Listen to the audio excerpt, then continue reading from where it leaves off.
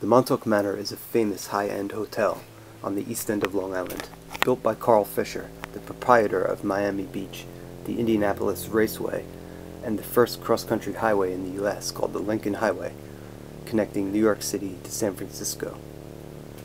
This property has an extended history long before the manor was built, which we will cover in detail. Shortly after the manor's opening, the stock market crash of 1929, followed by the Great Depression, put an end to Carl Fisher's dreams. Not long after, following Carl Fisher's death in 1939 and the beginnings of World War II, the Navy took over the Montauk Manor and the Carl Fisher Tower downtown, which happens to be the former site of the U.S. Navy dirigible base. It was actually a big warehouse, a big hangar that stored 2 blimps for surveillance. Other rumors say that Carl Fisher built the manor and tower to interconnect with underground tunnels for his own personal use. You can see why the Navy would further utilize this property. Let's dive further back into the property's history.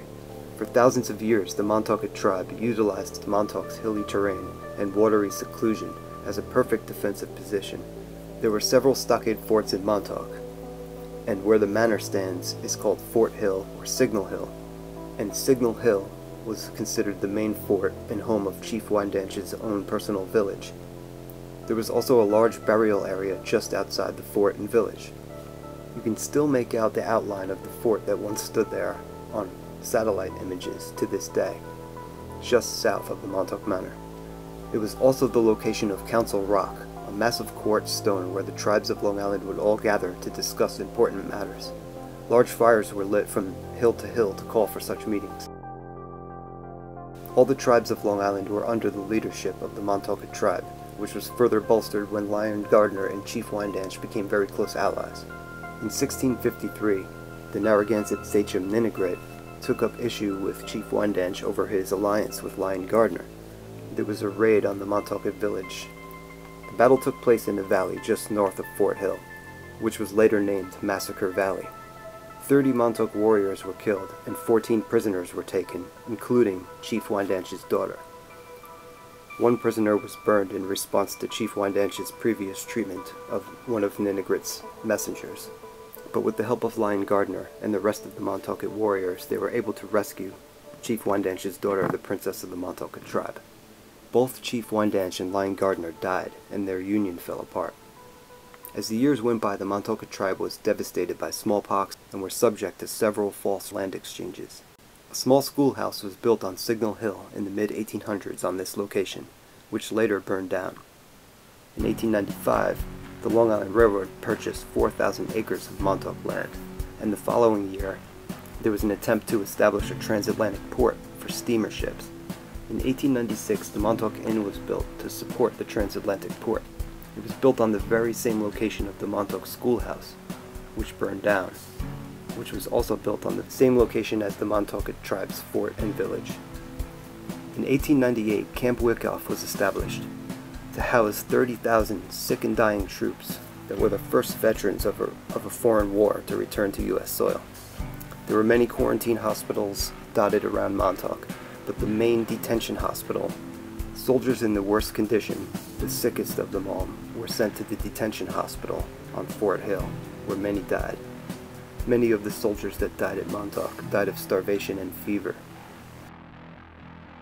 In 1926, the Montauk Inn mysteriously burned, and the same year, Carl Fisher broke ground on the Montauk Manor. More death was added to the property, with several workers died in various construction accidents, some having fell into the cemented portions of the wall, and because they were not able to be retrieved, their bodies are literally encased in the walls. To add insult to injury, the sacred Montaukett burial ground was excavated, and remains were not only disturbed and built upon, but they were even added into the mortar mixture that made up the walls.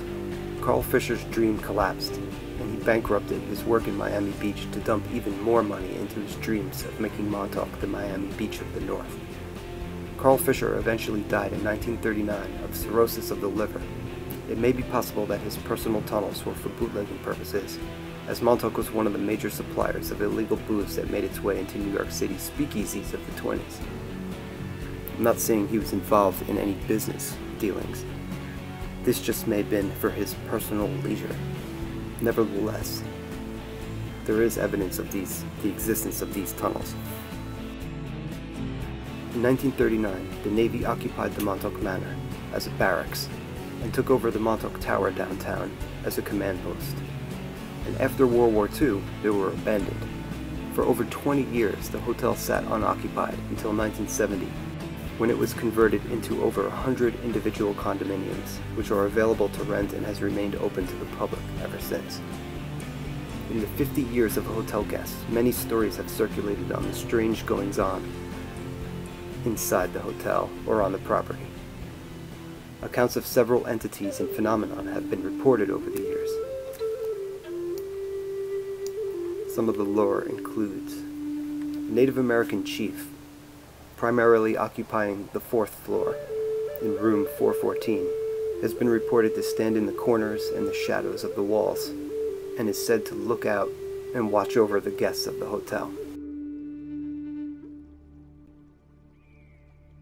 Some guests have described waking up and seeing the Native American chief standing at the edge of their bed, calmly watching them.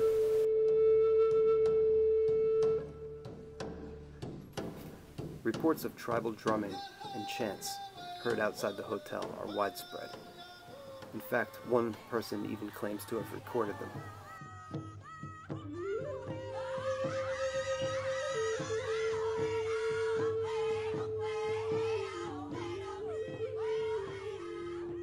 These rumors are well known and have been experienced by hotel employees as well as guests. 4 angry fuzzy spirits, or blurry spirits, that seem to cause mischief in the hotel. Most people think that these entities are behind slamming doors, moving objects, and general ruckus around the hotel. Others believe that these may be restless spirits that died in accidents building the hotel. A female apparition is said to roam the hallways of the 4th floor, and some people closely associate slamming doors and flickering lights to this ghost that seems to have poltergeist-like qualities. 2 men staying on the 2nd floor reported seeing a black sphere roll across the floor and dissolve right before their eyes. Other reported manifestations could be described as electrical interferences or anomalies, disembodied sounds and voices, and a general feeling of restlessness, inability to sleep, or being watched. We have even more details of specific eyewitness reports and other stories of strange events, which we will elaborate on in the last part of this video. First, we would like to move on to our own personal experiences and observations, covering the handful of times we were fortunate enough to stay at the Montauk Manor. The first time we ever stayed at the Manor was in 2002, in room 310. We were excited to be close to the 4th floor, as we heard that's where most of the activity happened.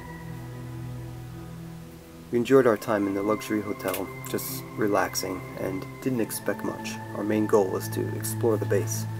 However, on the first night, we both woke up at 3 in the morning for some reason. Something woke us up and we don't remember what it was. We had a great view on the east-facing side of the hotel, which you can see the Montauk radar directly out of our window.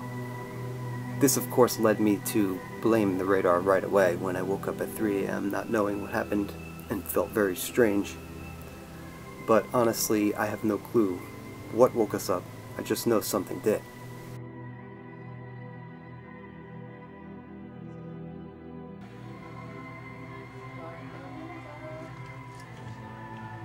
Look how close you can zoom with this thing.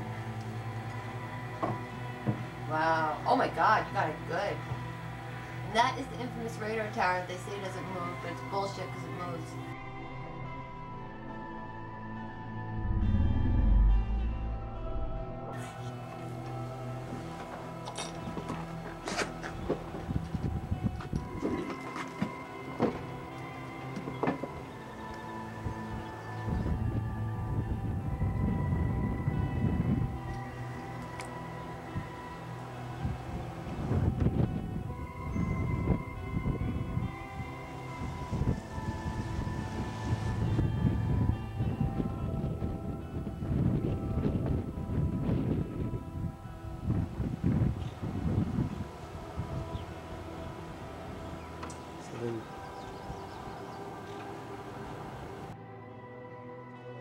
The next morning, Danielle found some kind of allergic reaction developing on knees, elbows, arms, and legs. We didn't think much of it, and we went about our day going to the point. Came back. Well, the following night, Danielle's allergic reaction was severe, and she broke out in hives. She tried to wake me up to take her to the hospital, it was so bad. But she said I was dead to the world and would not wake up for anything, which is very unusual for me. The next morning, I took one look at her condition, and had our bags packed in 15 minutes, and got us to Southampton Hospital just in time, as they took her right in, gave her epinephrine, put her on an IV, and told her that she had started going into anaphylactic shock from a severe allergic reaction.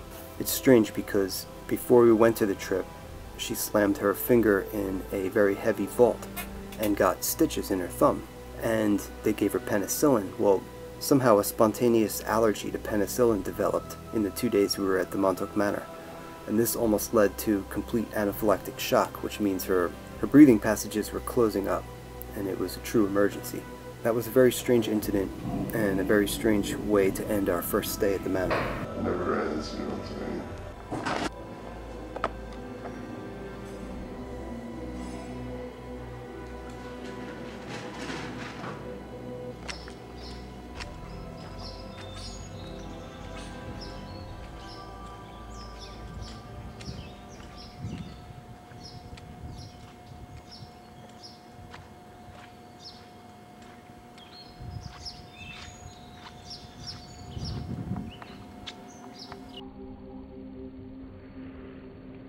The next 3 times I was able to stay in the Montauk Manor. I was put up in the room by different production companies for 3 different shows. The first of which, they purposefully stuck me in room 415, which was right next door to room 414, where the Native American chief supposedly stays. This room is off limits to guests and has been closed, for some reason or another.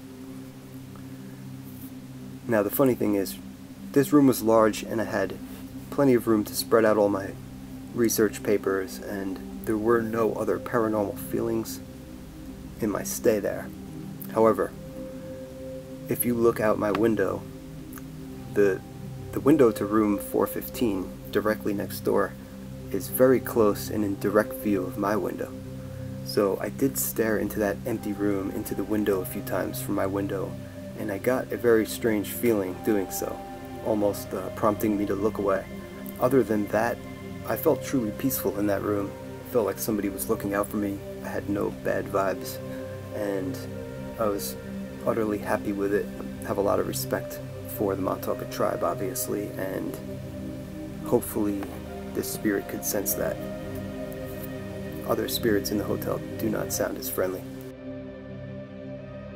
The 3rd time I stayed was in room 201. The Travel Channel didn't have permission to film at Camp Hero on the base at all. There would only be an interview scene in the main lobby downstairs of the Manor. For this reason, I spent a lot of time in the room, and again, didn't experience anything. There was no feelings of, there was no paranormal activity or anything to report. However, the room had its own terrace on the back courtyard, and directly outside of the window, I noticed this small flower pot, which happens to be a gargoyle, looking into my room, hopefully protecting. Also in my room there was a picture hanging on the wall that was very fitting. It was a picture of the small bunker near the lighthouse that tumbled down the cliffs onto the beach. On my 4th stay at the Manor, I stayed in room 352. And there wasn't much to report, except for that this room was way too large for just one person. I appreciate this space, but this room was big enough to fit a family. There was no strange feelings to report, nothing strange at all. I spent 4 days in this room, even though I was only needed for 2 days during this filming with CW. Not that I was complaining. In this time, I believe I slept decently. I may have woken up. It's hard to gauge whether I got a decent night's sleep or woke up just because of my nerves having to do an interview. There was one spot in the room I didn't like going into, which was a small alcove or hallway near some closets. It was kind of a dead end, and for some reason I just didn't like going in that one spot. But it wouldn't be until my 5th stay at the hotel where we experienced something truly paranormal during the night. On our 5th stay, in room 144, we had never stayed on the 1st floor before, and we were surprised to see a loft in the middle of the room to a 2nd story within the room. This was also a strange room because the loft was very shaky and didn't seem very stable, so walking up to the 2nd floor felt like the place was going to collapse. We actually went, checked in our bags, and saw one couple, and then we went right to the Navy base to explore for the day. Upon returning back to the hotel, we saw the very same couple again, and then again, before getting to our room. That night, we couldn't sleep very well. We kept waking up every hour on the hour, totally uncomfortable, and we kept hearing things. The strange thing is, we heard people running down the hallway, kids laughing, and an ice machine. And after looking, there was no ice machine anywhere nearby. Besides the first time Brian and I went to the Manor, the one that sticks with me the most is our last time, which we got from Brian's sister as a gift for... It was his birthday, that's what it was. And then we were going to explore the base and stay at the Manor. So we go to the base, we explore the base all day, we have a great time. And we get back to the hotel, and I said, I'm going to go lay down, and Brian was going to get the stuff out of the car. So I go lay on the bed, and all of a sudden I hear people walking down the hallways, and I hear an ice machine, and I'm like, oh, awesome, they have ice, because I always drink green tea, etc. So we're like, yes, ice. So he comes back in, and I'm like, B, they have an ice machine. He's like, really? I was like, yeah. I was like, I just heard it down the hallway. I said, I heard a bunch of people talking. And so he goes and he says, there's no ice machine anywhere. I said, there has to be. He goes, no, I asked, there's no ice machine. I'm like, you gotta be kidding me. So I was like, how could that be? Because I had heard people walking the hallways all night. So after the faux pas of thinking there was an ice machine, we could not sleep at all. Every 2 hours, it sounded like people were walking the hallways, tons of people. And when we had gotten there, there was only one couple. And we kept coming across this couple, and like, you know how our channel is Montauk is strange, but also people in Montauk are creepy. And I don't mean that in a bad way, because to certain people who are locals. But we came across this couple. They kept appearing every place we went. Everywhere we went, there they were. And so that was another bizarre thing. And there was nobody at the freaking hotel. I said to Brian, I was like, there's got to be people here. There must have been a party, something going on the night before, because we both heard people up all night. Well, no, it was like us and maybe the creepy couple, and that's it at that point. This definitely stood out as an uncomfortable night, akin to the first time that we stayed and were woken up. I love it. The next day we went to Camp Hero in the rain and walked a good amount, had a fun day, and we were actually happy to leave the Manor at that time. After our night of broken sleep and all the strange sounds, I went ahead and read a few dozen reviews on TripAdvisor and Google, and I did find that many guests complained of poor sleep, although many people blamed the poor quality of the sheets, but I now tend to think it was more than that. Many of the reviews noted the similarity in appearance to the hotel in Stephen King's The Shining. I also have some interesting information found in a book that I received only 3 months ago, called Long Island Oddities, Curious Locales and Unusual Occurrences by John Leda and Laura Leda. They had a section on the Montauk Manor and their visit there, and they did a great job collecting some of the reports and stories that you don't hear too often or at all. Here's a quote directly from the book. The most chilling story revolved around a family with a 2-year-old. From the moment the family arrived, the 2-year-old began screaming, "Ghost!" She carried on so much and for so long that the bewildered family had to cut their visit short and leave at 2 a.m. A few accounts on disembodied voices that I found. One directly from the book. A woman on the 4th floor in the winter, when there were very few guests, called the front desk in a panic. She was taking a shower and heard someone speaking in a foreign language inside her room.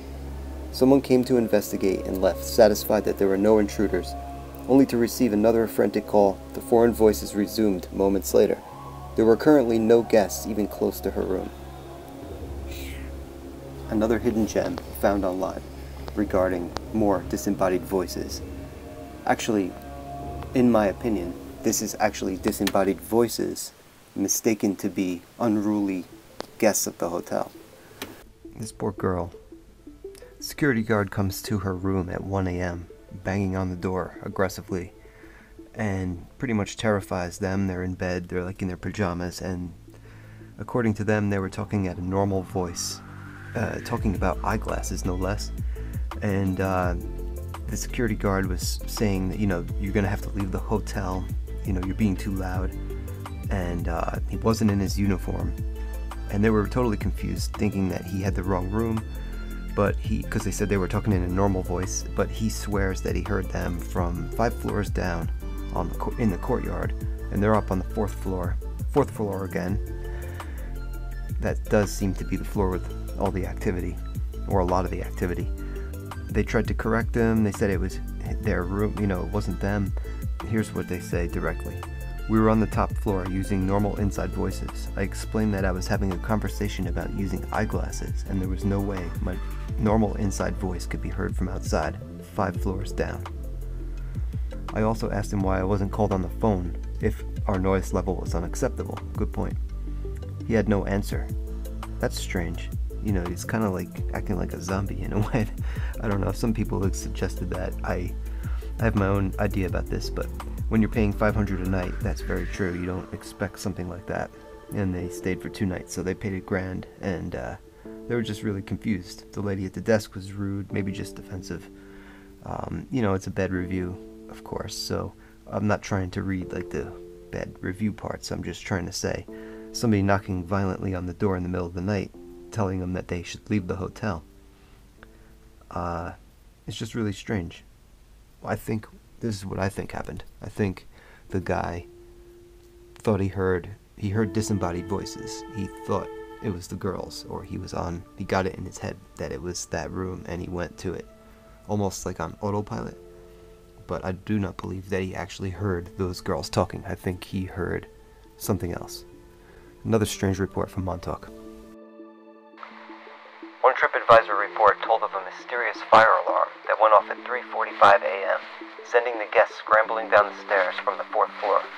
They were so panicked, they tripped, they ran to the front desk, and the front desk explained that it was just an electrical surge, and it just sounds like this has happened before. They had the explanation ready and prepared. It sounds like there's an awful lot of unexplained it's an old hotel, maybe it's bad wiring, but to me, there's probably a lot more of these reports than we'll ever get to collect all into one place.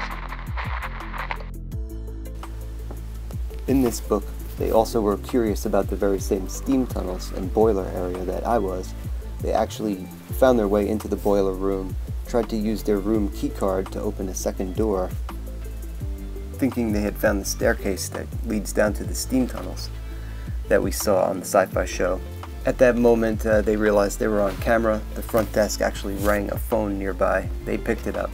The front desk said, "What are you doing down there? You're not supposed to be there, and if you want to know something, then just come upstairs." They said at that moment the elevator just opened by itself. So they ended up going to the front desk, talking with them for hours, and they were, having a good conversation. And they asked them, how did you do that with the elevators? And they said, we don't have any controls, we don't really know. But we have to admit that they were not the only ones to experience elevators opening on their own. After their conversation, heading back to their room, it happened again. The elevator opened up when they were standing nearby. And they did, drive home the fact that there were no sensors, no motion detectors to open elevators when people are nearby, no controls behind the desk to open them in such a way. So there seems to be electrical anomalies in the hotel, for sure. In terms of the vibes there, so many that have died and passed on, I wonder, it feels almost like if all the spirits there almost are congregating in a way to and talking with each other, because I've always heard that if people die suddenly or unexpectedly where they don't know they're dead, their spirit body, kind of like poltergeists it, and it really did sound like there were people walking up and down the hallways all night. The hotel itself, I have never liked the vibe there, ever. I don't like staying there, and I said to Brian when we left, I said, that's the last time we're staying there. If you're going there for paranormal activity, hunting, you will have a field day, and I recommend it if you're into that.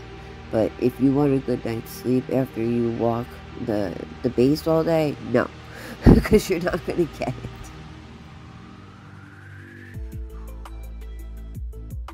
And I hope you found our story interesting, and we appreciate you all. Thank you all for watching, and keep it strange.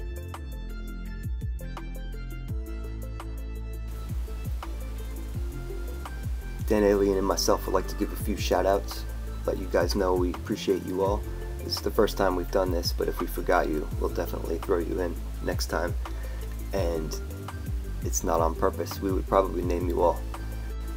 Mike Minnick, LIB, Long Island Bigfoot, Dark Hour Paranormal, Green Country Forest People, North Alabama Cryptid, Montauk, Bigfoot Anon, North Michigan Bigfoot, Charles Laus, Infinite Reality, Paul Goetz, Chris Inola, Scotty B, Daily Dan, Gavin, Junior, Blues and Jeeves, Aaron Morrison, Grey Tall Cloud, Rob S, Toby, Coralan, Jackie O, Cashew Kazuntite, Adirondack Bushmaster, Goofon, Alex Owen, Third Phase of Moon, Sheila Arizona, Tacey Hale, Brad Bernstein, Len Greenhill, Peter Moon, Samantha Maloney, Joe Lofreno, Chip Rivas, Robin and Rocco, Paul Fagan, the Montauk Manor.